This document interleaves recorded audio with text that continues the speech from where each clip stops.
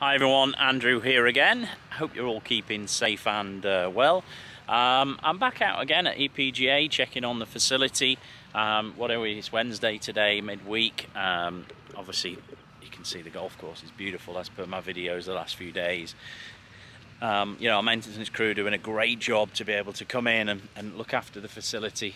It makes it easier when there's no golfers obviously, but it's still a bit of a strain and a stress.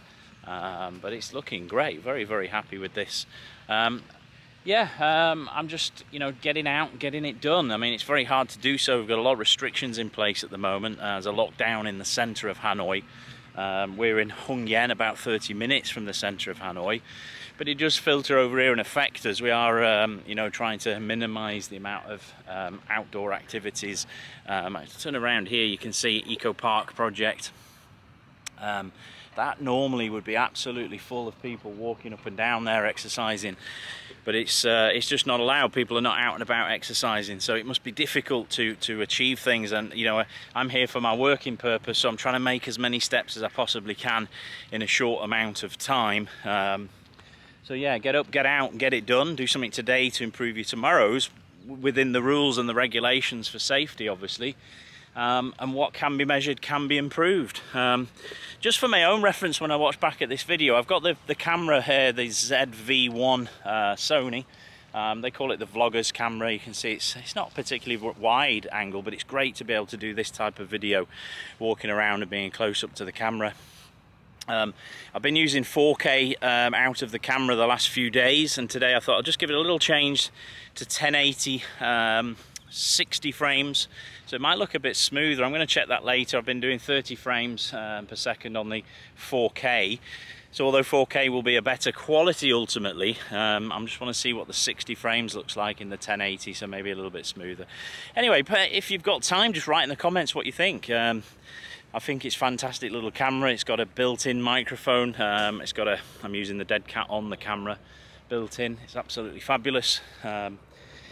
I don't need an extra microphone, which is great. I mean, the videos I've been doing before with the iPhone, I was adding extra microphones and making it a little bit more complicated than it needed to be, but for good audio. Now, at some point I might upgrade this and get myself a nice plug-in microphone, but at the moment the internal microphone seems to be doing everything that I need it to do.